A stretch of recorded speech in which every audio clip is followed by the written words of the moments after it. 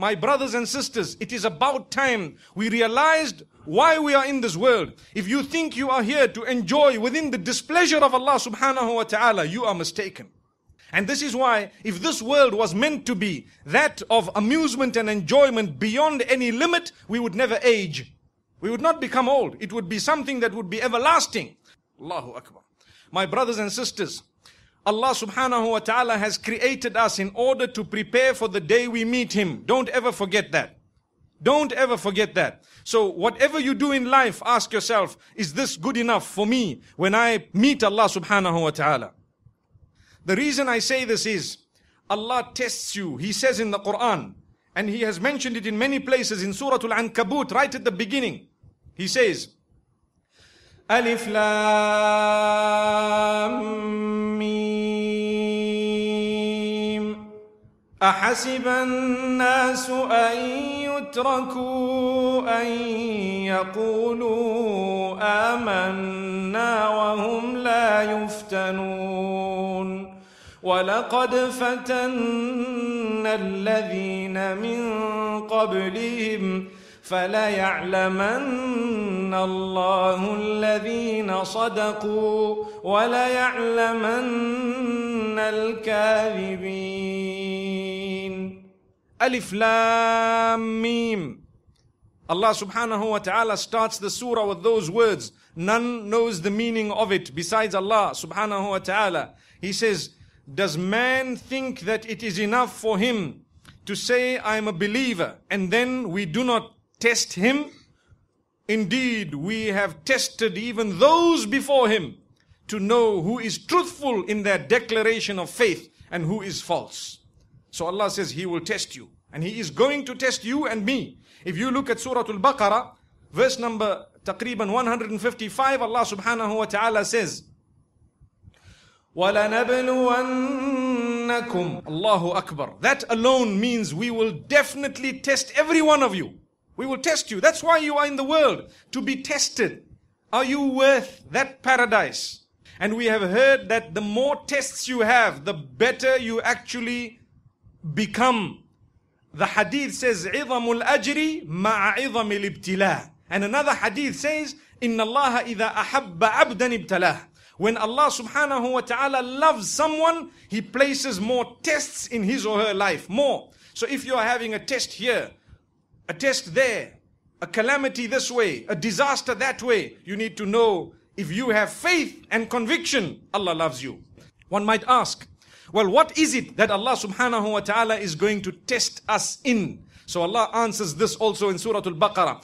Just the verse I had read, number 155, where Allah subhanahu wa ta'ala says, وَلَنَبْلُوَنَّكُمْ بِشَيْءٍ مِّنَ الْخَوْفِ وَالْجُوعِ وَنَقْصٍ مِّنَ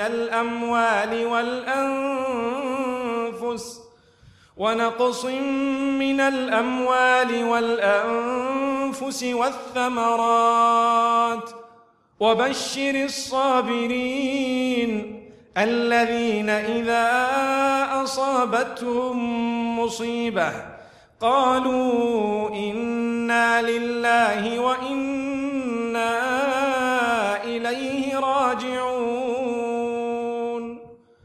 We will indeed test every single one of you with some elements of fear, with some of fear, min al-khawfi. So you are scared, you are worried.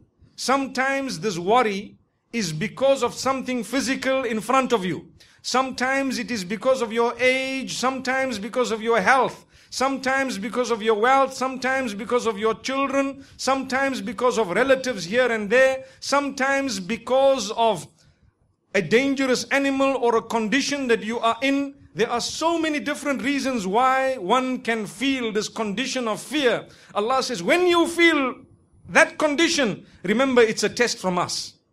We are testing you. We are giving you an opportunity, asking you a question. What is 3,558 multiplied by 4,590? Allahu Akbar.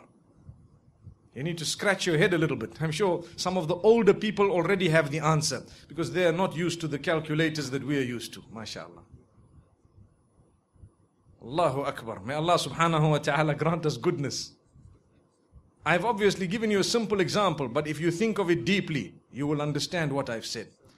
It will take you a while to respond and to come up with the correct response. You might have to go back and try again. But when you come up with the correct response, the smile on your face and the happiness and contentment you will feel within is unmatched. Allahu Akbar. So Allah says, you have fear. It's a test from me. See how you react. Go and learn from what Allah subhanahu wa ta'ala has said in the Quran and look at the life of Muhammad sallallahu alayhi wa sallam. You will come to realize how a believer should be reacting when it comes to the test of fear. How did Muhammad sallallahu alayhi wa sallam react when he was told that the whole army is heading for you? He says, Hasbunallahu wa ni'mal wakeel. Allah is sufficient for us. And what the best of disposers He is. Allahu Akbar. He will take care of all the affairs of ours. We will try our best and we leave the rest in the hands of the Almighty. This is the response of Muhammad sallallahu alayhi wasallam to the calamity, or should I say, to the test. May Allah subhanahu wa ta'ala grant us goodness.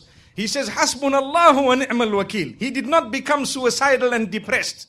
He was not from amongst those who said, Allah does not love me. He was not from amongst those who lost hope and said, what is wrong? Why me? Why is this happening? No. He says, Allah is sufficient for me. Whatever Allah wants, this is what will happen. Allahu Akbar.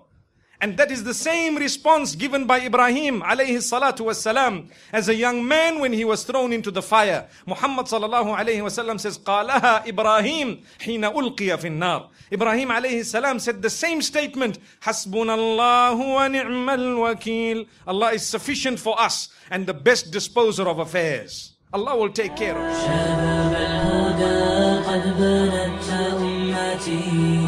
عليكم من الأمل المنتظر سروحا تقاوم عصف الظلام وتهزأ بالفسق أن ظهر